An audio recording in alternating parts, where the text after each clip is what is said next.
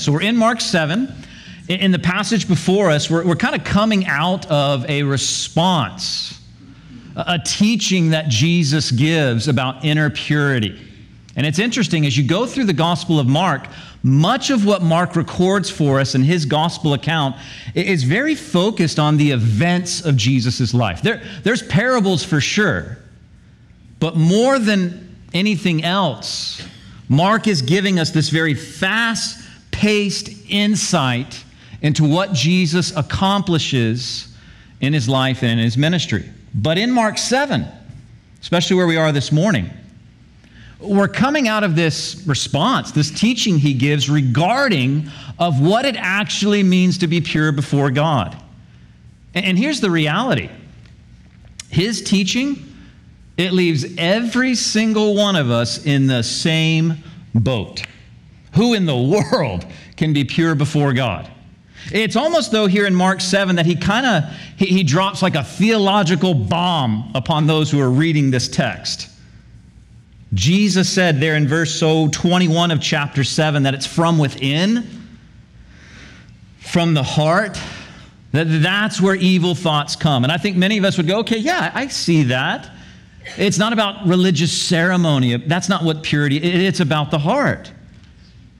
But he goes on in that teaching in the first half of this chapter where Jesus says sexual immorality, theft. We go, yes, I see that, Jesus. Murder, adultery, I agree. Coveting, wickedness, okay, that's getting a little closer to home. Deceit, sensuality, you got me. Envy, slander, someone would say, is it getting hot in here? Like pride, foolishness, all these things come from within, and that's what defiles a person. And here's what's happening in Mark 7. Everyone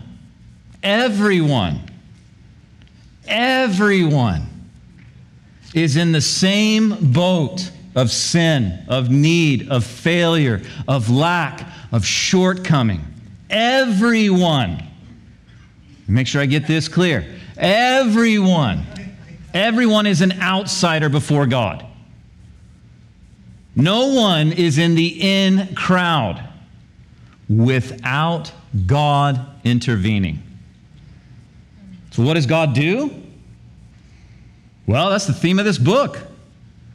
Mark chapter 1, verse 1. This is the good news about Jesus, the Messiah, the Son of God. If there's any ambiguity about who Jesus is, this is the good news. The Evangelion, a royal announcement that there's something kingly about this guy. He's the promised Messiah, Mashiach, Christ, the Greek word for that, the Son of God. Verse 15 of chapter 1, Jesus preached that the time promised by God has come at last. The kingdom of God is near. Repent of your sins and believe the good news. Everyone, all of us, on stage, in seats, behind a screen, we're in the same boat. So God sends his Son, the King, the Messiah, so that through faith in him, we can be on the inside. We can experience what Mark talks about so often, the kingdom of God. The kingdom of God is not some distant land far off in a distance, some time that's yet to come. The kingdom of God is now. God's very presence, God's very rule, God's very authority, God's very hand of grace upon your life.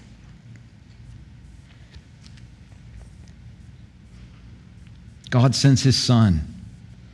And here's the thing. Not just to the Jewish people, but to the whole world. And today in Mark 7, here's what's going to happen. Mark gives us two examples, two individuals, two different people, male and female, who are truly, especially those who would have been spending time with Jesus, are definitely on the outside. There's not even any question. But who have an experience with Jesus and ultimately experience his grace. Look at verse 24. It tells us there that then, after this teaching that was given, Jesus left Galilee and went north to the region of Tyre. Okay, I actually want to stop right there. 12 whole words into this first verse that we're considering this morning, because there's actually a lot there that's really easy to miss the importance of, and how the rest of the passage opens up to us by what Mark is just sharing to us about Jesus and what he just did. He leaves the area of Galilee, where he spent a majority of his ministry. Especially as you read through the Gospel of Mark, a lot of it is centered there, around the region of Galilee. In John's Gospel, much of the ministry that he focuses on is around the city of Jerusalem. And each writer has a specific reason for emphasizing those locations. And here's the deal. Unless you've spent a lot of time in these places, or you're a geography buff, many of the places in the Bible, well, they're a bit unfamiliar, a bit foreign to us. So the natural tendency is just to kind of read over that. Okay, Jesus, he left Galilee, he went north to this region called Tyre. You can skim over it and maybe miss the fact that Mark is drawing attention to this change in scenery, this change in location. There's a reason for it. He tells us that he travels north to the region of Tyre, somewhere between 40 and 50 miles. Not in an Uber. Not on an electric skateboard. Not on an e-bike. Not drafting behind Creighton Brogdon and just going 26 miles an hour on an analog bike. I mean, they're walking. They're taking this time to get to the region of Tyre. It's north of Israel. And listen, here's the deal. It's not a part of Israel. This is Gentile territory. And some of the things that we'll read about this morning, some of the things that Jesus does, they're going to seem extremely weird to you if you don't understand the setting in which Jesus is in. Well, here's a little bit of the setting, this area of Tyre. Here's a little bit of history. Tyre was a proud, historic, Canaanite-controlled area. There was a time, kind of in that time when Israel as a nation was in some of its glory days, like the King of David. During that time, they were on friendly terms with the nation of Israel, but became a very wicked people. So much so that the book of Ezekiel would tell us that their king even placed himself in a declaration to be God. And when Jerusalem was destroyed, in 586 BC, this region, they actually rejoiced over it. A little bit of tension there. There's also, some religious barriers between Tyre and Israel. There's a good Bible commentator by the name of William Barclay, and these are his words. He says this: "The Jew had an immense contempt for the Gentile. The Gentiles, said the Jews, were created by God to only be fuel for the fires of hell."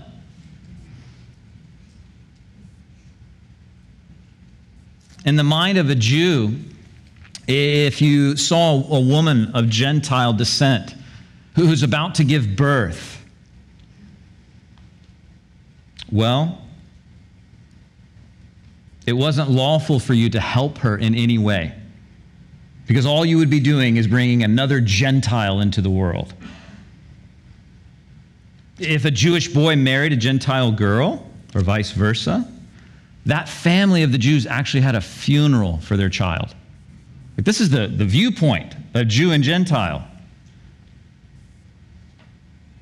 And Jews would often refer to Gentiles as rabid, scavenging, disease-ridden dogs like hyena or jackals. There's tremendous religious, cultural tension. There's historical stuff that's happened, like when Jerusalem was conquered and the people of God were brought into captivity. Tyre did a little clap. But there's also envy. You say, what do you mean? Economically, the region of Tyre was more successful than Israel at this time. Beautiful area. In the region of Tyre, there's also a city of Tyre. And that city was filled with Greek architecture and pagan temples and tremendous wealth there. They bought a lot of their food from the area of Galilee, and some of the Galileans, where Jesus is coming from, they looked at the people of Tyre as almost like taking their stuff, taking their jobs. And the people in Galilee often resented the people of Tyre because they felt outclassed. And many assumed just negative. Anytime you saw anyone from Tyre, they're probably just here to take over our territory. They're just here to get our goods. Josephus, this was a secular Roman, a Jewish historian hired by the Romans, that notes this, that Tyre, for the Jews, it was their most bitter of enemies. They hated each other. And what does verse 24 tell us in those first 12 words? Well, Jesus and his boys decided to go up there. Interesting scene. What's got to be going on in the minds of the disciples? Are they suspicious of every single person they encounter? Remember, this is at a time when Jesus' ministry, his popularity, was thronging with needy crowds. You know, we're living in an interesting time on social media. There are these like AI artistic accounts. And recently I saw this AI art-generated scene, and it's meant to depict the scene of Jesus feeding the 5,000. Now, we've studied through this recently, and as you look at that, because you know your Bibles, because you go to Coastline Calvary Chapel and you've read through the book, you know that, wait a second, there's something weird about that scene. The setting is completely wrong. Like where Jesus fed the 5,000 was in a very rural place where there were no towns around. That's half the reason he did it. They couldn't get anywhere. But one of the things I thought was interesting about this is to remind you of kind of the dynamics of what Jesus was experiencing on a day-to-day scene. These are the kind of crowds that are coming around Jesus. Everywhere they are. And it gives some insight into what Mark says there in verse 24. Look at it with me. He says, Jesus didn't want anyone to know which house he was staying in. Why? Because everywhere he goes, that's what happens. Right? Remember, if you remember contextually what's going on in the Gospel of Mark, Jesus is trying to get away with his disciples for a little bit of rest, for a little bit of retreat. Everywhere they go, they're being inundated by people. And so as Mark says in chapter 7, verse 24, he didn't want anyone to know where he was staying, but he couldn't keep it a secret. In verse 25, right away, a woman who had heard about him came and fell at his feet. Her little girl was possessed by an evil spirit, and she begged him to cast out the demon from her daughter. And look at what Mark says here. Since she was a Gentile, born in Syrian Phoenicia. And he's going to explain why that matters in a moment. But it would seem that Jesus here retreats to Tyre because of this frenzied Jesus mania of Galilee is just getting out of control. He and his disciples, they find kind of a discreet home to stay in. But his fame just continues to grow. It can't stay under the radar, and it's like the plot thickens. Jesus is now in Tyre. Historically, culturally, religiously, economically, a place of great suspect for his disciples. And who finds them? This Syrophoenician woman. Why does Mark make that point? That simply means the descendant of someone from the land of Canaan, like one of the arch enemies of the Jews. And as a mom, she's begging him for help on behalf of her daughter. She's persistent. She's loud. She's tenacious. She's relentless. Matthew 15, the account that also parallels this story, tells us that the disciples are getting so irritated with her that they tell him, Jesus, just send this woman away. Maybe they're thinking her daughter is possessed by a demon. What do you expect? Look where we are. This is a Syrophoenician woman, a woman. You're not even supposed to have dealings with a woman in that culture. And in the area of Tyre, what are we doing here? Mark paints a scene that could not more fully illustrate a person and a place that is more far removed from being holy. Does that make sense? Like the text comes alive in Scripture when you understand the context. Jesus has just given this teaching about inner purity, where it comes from. And then Mark tells a story about Jesus encountering this woman in Tyre, a Syrophoenician, who's begging Jesus because her daughter is demon-possessed. And I don't know, from our kind of like common, kind of sanitized 21st century lens of who Jesus is, meek and mild, caring and compassionate, his response, I don't think the word interesting even begins to describe it. Look at verse 27. Jesus tells her, "First, I should feed the children, my own family, the Jews. It isn't right to take food from the children and throw it to the dogs." This is Jesus, meek and mild? Jesus doesn't help. In fact, in Matthew 15, it says, like, while she was saying all these things for a while, he just stayed silent, didn't respond. And when he finally opens up his mouth, he responds in almost like a parabolic way, like he's speaking in parables. He refers to the Jewish people as children and to the Gentiles, seemingly specifically this woman, a dog. I don't know much, but I know that doesn't go over well if you're trying to build a bridge to someone.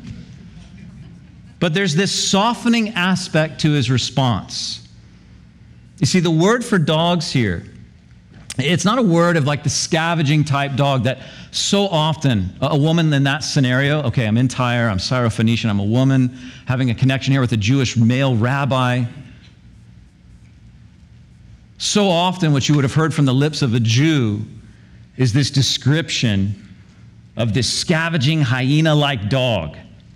Jesus doesn't use that word here, but a word that means like little puppies of the home. Anyone seen that rendition of Clifford the Big Red Dog? Seen that?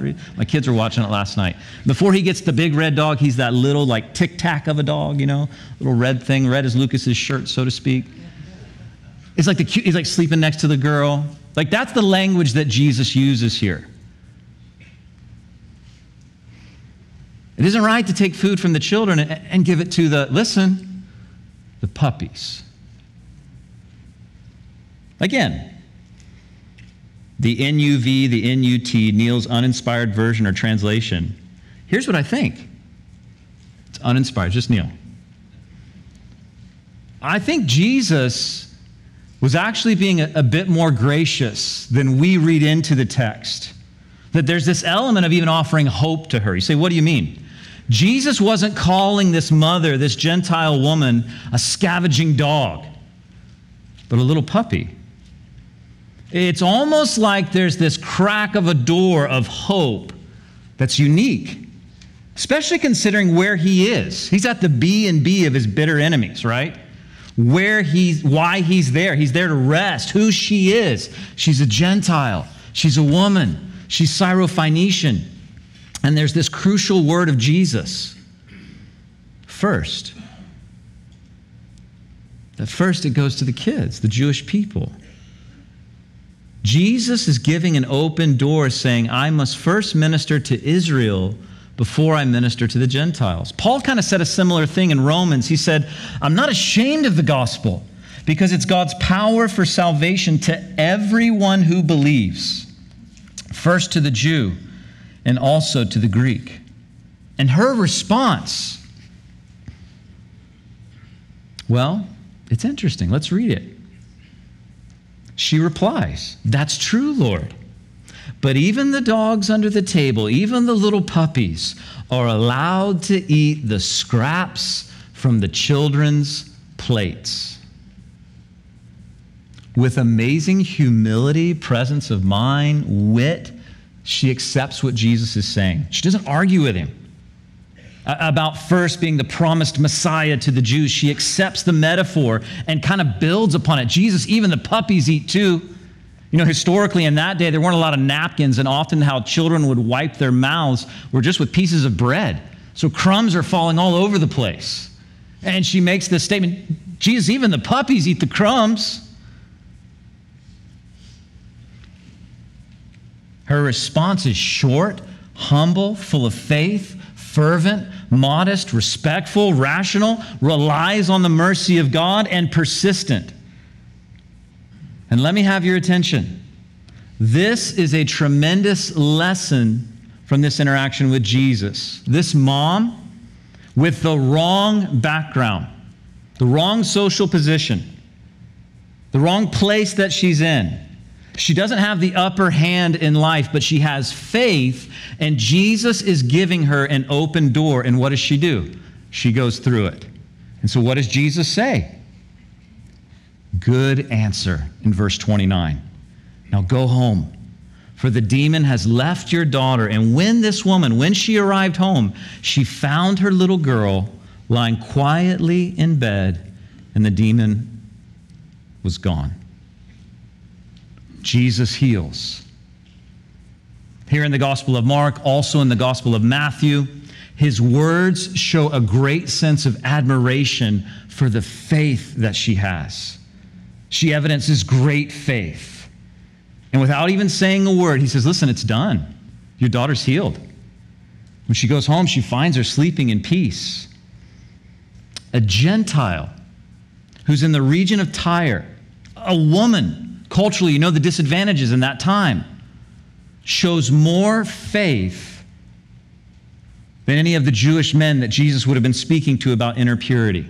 Warren Wiersbe says this: great faith is faith that takes God at his word, and listen to this, will not let go until God meets the need.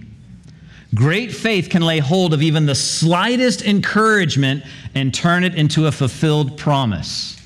Lord, increase our faith. No one is too far gone to be reached by God. Amen. No one is too far gone. Mark is illustrating this here by placing this episode in the life of Jesus right after the teaching on purity. It's the things from within that defile. All of us are in that boat. And he's like saying, here, look, even someone who's in the wrong place, from the wrong people, and in the cultural context of the implications that she's a woman connecting with a Jewish rabbi, this is all sorts of wrong here. If anyone's in the wrong boat, it's this woman. But what happens? Jesus gives her this open door, and she takes it. Why?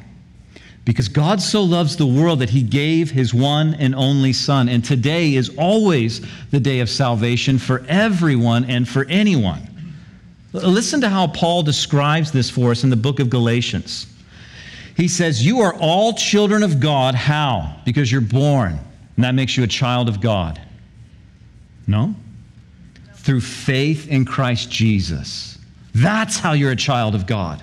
And all who have been united with Christ in baptism have put on Christ, like putting on new clothes. There's no longer Jew nor Gentile, slave or free, male and female, for you are all one in Christ Jesus. And now that you belong to Christ, you're the true children of Abraham. You're heirs, and God's promise to Abraham belongs to you. This is the beauty of the gospel, dear friends, that we are brought into the family of God by faith in Jesus Christ. And what Mark is showing us here, no one is too far gone to be reached by God. It's in and through Jesus alone that we're his children. Jesus is giving her an open door to faith, and she takes it. And listen, let me have your attention. Jesus does the same thing for you and I today. Say, how do you know that? Well, this isn't the NUT, Neil's uninspired translation. This is the Bible. Listen to Hebrews chapter 10. And so, dear brothers and sisters, we can boldly enter heaven's most holy place because we did good this week. Because of the blood of Jesus. Let me say this again. Dear brothers and sisters, we can boldly enter heaven's most holy place. Why, church? Because of the blood of who? Jesus. Because of Jesus. By his death, Jesus opened a new way and a life-giving way through the curtain into the most holy place. And since we have a high priest who rules over God's house, let us go right into the presence of God. How? with sincere hearts, fully trusting Him. For our guilty consciences have been sprinkled with Christ's blood to make us clean, and our bodies have been washed with pure water. Let us hold tightly without wavering to the hope we affirm, for God can be trusted to keep His promise. So let us think of ways to motivate one another to acts of love and good works, and let us not neglect our meeting together as some people do, but encourage one another, especially now that the day of His return is drawing near. This woman takes Jesus at His word and trusts by faith. And listen, it's like this little morsel of truth. Oh, the little puppies. She sees that as an opportunity. Okay, I see that. I'm going to continue to put my trust in who Jesus is. She has this morsel to put her faith in. We have the full Word of God. God's not angry at you or upset with you. Hebrews chapter 10, come boldly before His throne. Why? Because of who Jesus is. See, her response, it's short, it's humble, it's full of faith. She doesn't give up. And listen, there is this mysterious balance in our faith and trust in Jesus with things we don't see or know. In faith, sometimes we need to go until there's a no. That's what this woman does.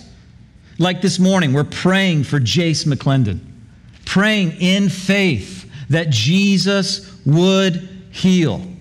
Set yourself in this woman's sandals. She could have made a lot of assumptions, right? She could have heard that Jesus was in town, but she could have said, well, he's on holiday.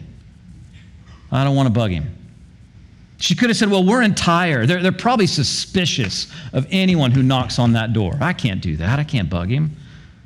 I wasn't invited to see Jesus. Should I show up? I'm Syro-Phoenician. And the Jews, they hate us. They don't want anything to do with us. I'm a woman. I can't approach a Jewish rabbi. What would have happened to her precious daughter if she would have done nothing? You know what would have happened? This is what would have happened. Nothing. Nothing would have happened if she, by faith, wouldn't have moved out of the realm of assumption, worry, fear, and took a step of faith and persistently sought after Jesus. You know what would have happened if she would have done nothing? Nothing. That's what would have happened. And here's the lessons I think we can glean from this. By faith, she was persistent and humble, and it's like she's on her toes leaning into Jesus. She's listening to what he says, and she hears him say all the little puppies, and she's like, oh, but even the puppies get some bread, Jesus. She's leaning in. And in this instance, her daughter was healed, and here's a couple lessons I think we can glean from this text that I hope we can take to heart. Number one is this: there is no one who is too far gone to be reached by God. No one. And second, in faith, sometimes we need to go until there's a no, to keep pressing in. As the author of Hebrews would say, to boldly enter heaven's most holy place, go right into His presence with sincere hearts, fully trusting Him. And I want to encourage you to do something this morning. I want to encourage you to lean into the Lord, to cast all of your cares, all of your concerns, all of your burdens, all of those things that make you weary and downtrodden at His feet, and to keep doing it. To lean in by faith. What would have happened to this little girl if her mom would have done nothing? Nothing. Nothing would have happened. And here's the thing we need to hear. Here's the thing we need to know. Prayer does change things. You've heard this many times if you've been in church for any length of time, that most often what prayer changes is us. Yes and amen to that. Like speaking to Jesus, being in His Word, yes, that's transformative to us. But also,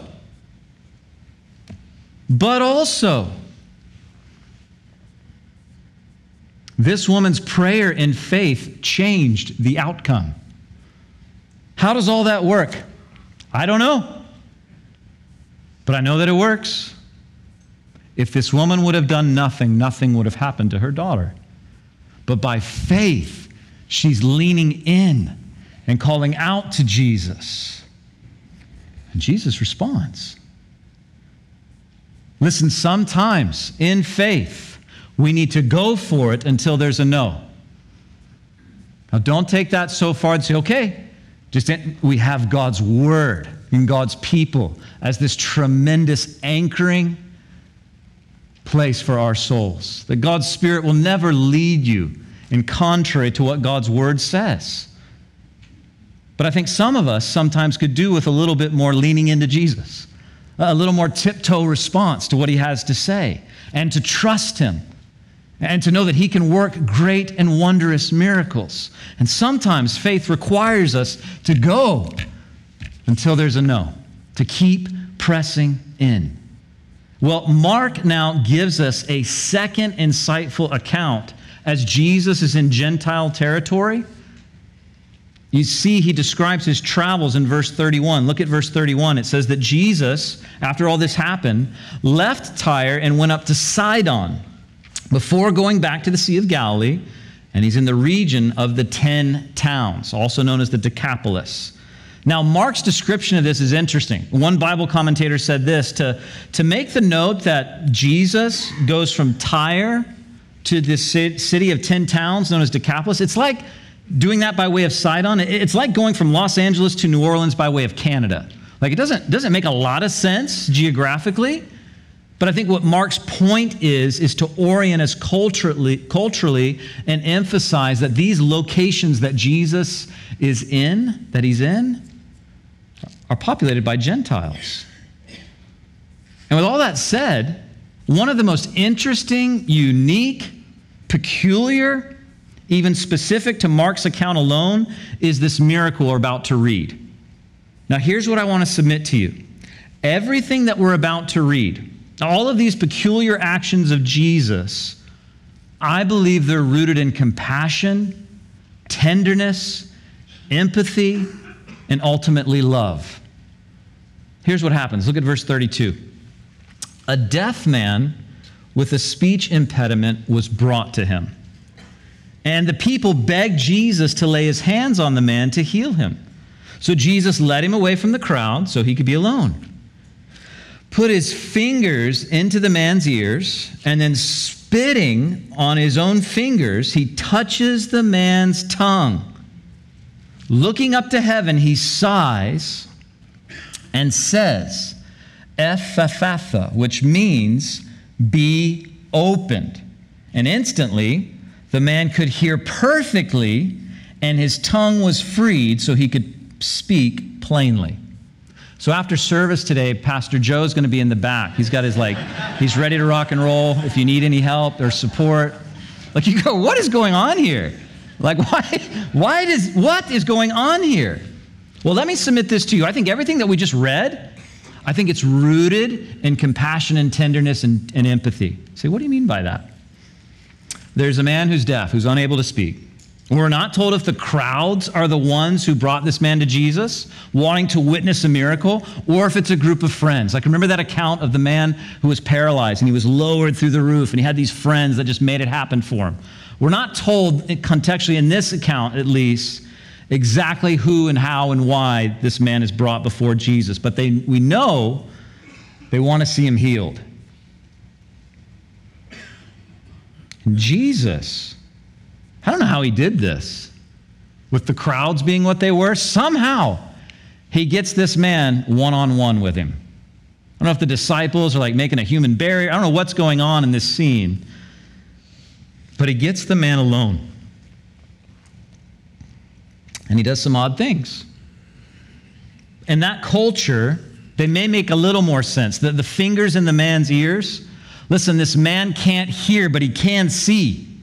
And so Jesus is using gestures potentially about what he's about to do. Takes his fingers and puts them in the man's ears.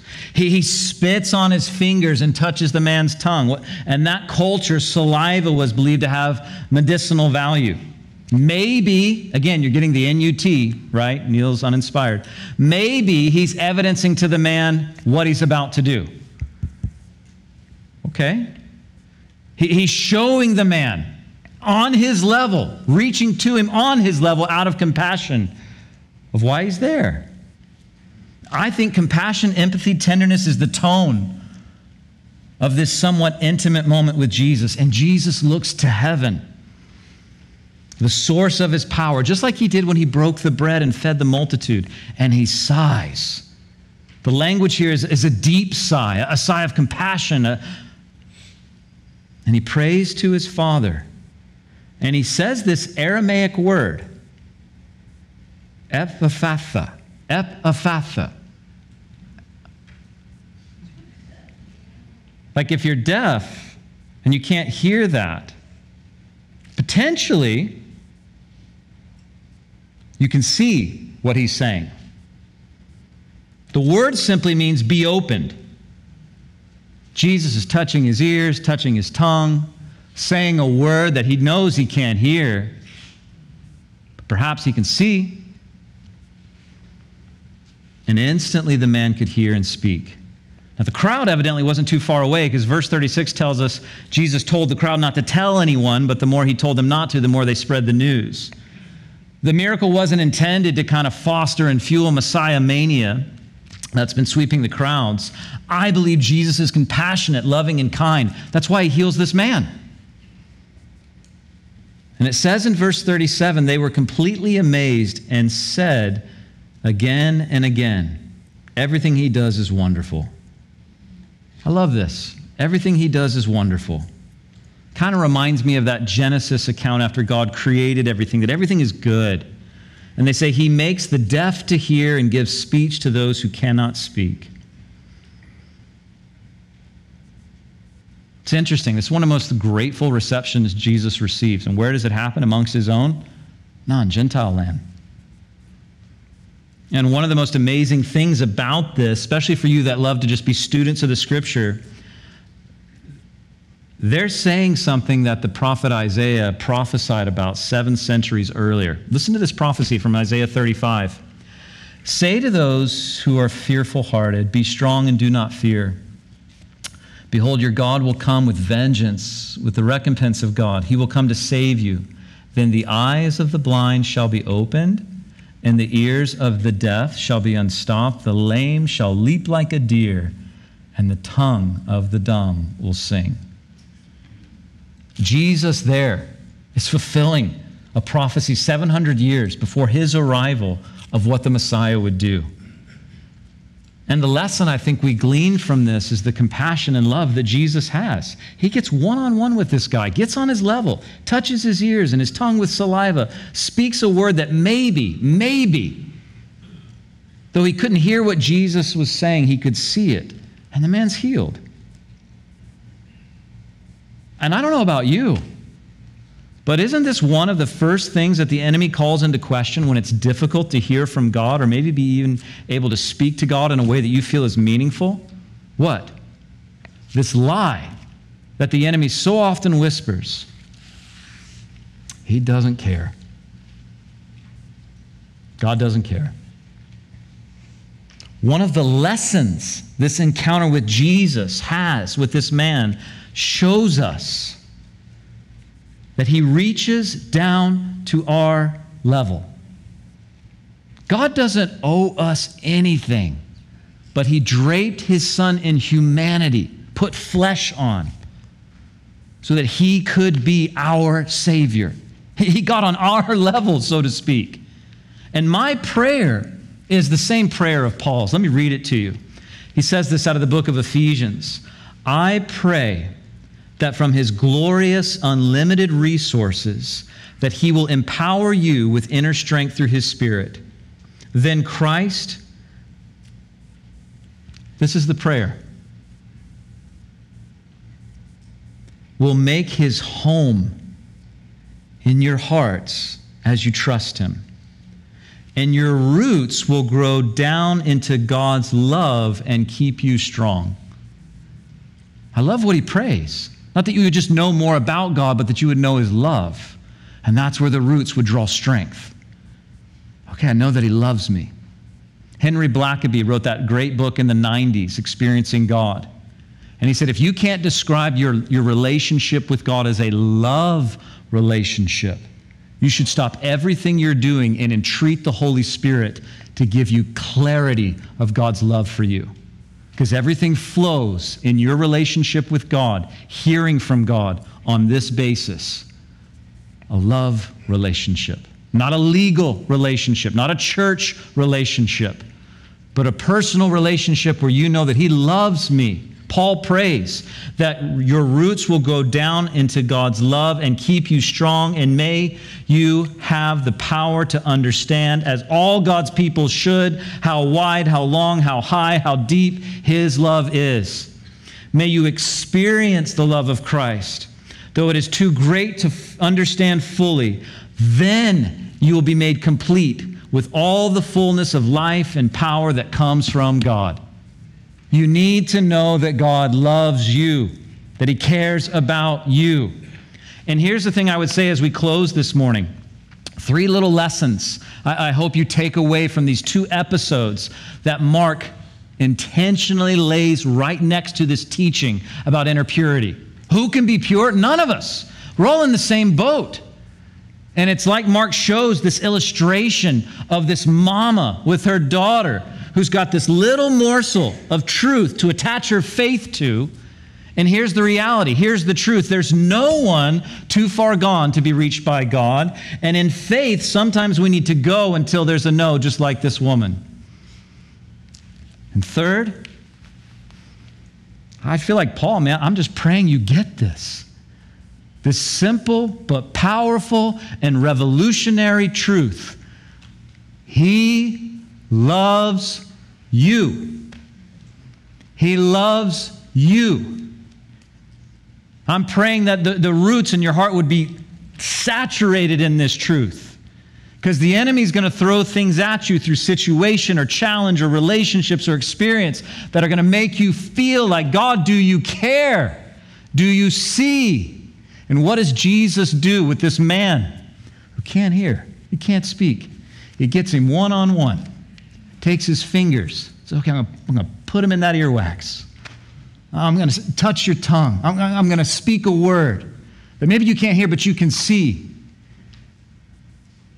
Out of love, out of tenderness, out of compassion.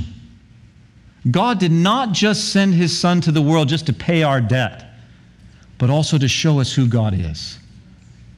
For 3 years, you see these examples through miracles and through teachings and through the discipleship of Jesus of, okay, this is what God is like. He reaches down right into our mess because he loves us. Because he loves us. And I pray that we as a church, that you as individuals, that you as families, that you would know, have the power to understand the depth of God's love for you. It's displayed in no better place than the cross of Jesus Christ, where he takes your place. And again, you know this about me if we've spent any time together. I've got this challenge in my life that I'm an addicted alliterator. 6 kids with all letter L. But when you think about salvation, know that you're forgiven, that you're free, that you're part of a family, and you have a future. Brand that into your brain every morning. God, you love me. Because of your love, I'm your kid. Sin doesn't have to have power and authority over me. I'm not alone. I've got brothers and sisters all over this world. And God, you have a future for me. Church, I pray that you would simply know that Jesus loves you. I know that's not anything like, wow, had you ever heard that? Wasn't that sermon? Let's tweet that sermon. I mean, I never heard these things. No one's too far gone. Have faith in Jesus and know that he loves you. Build your life on these simple but revolutionary truths. Watch what God will do.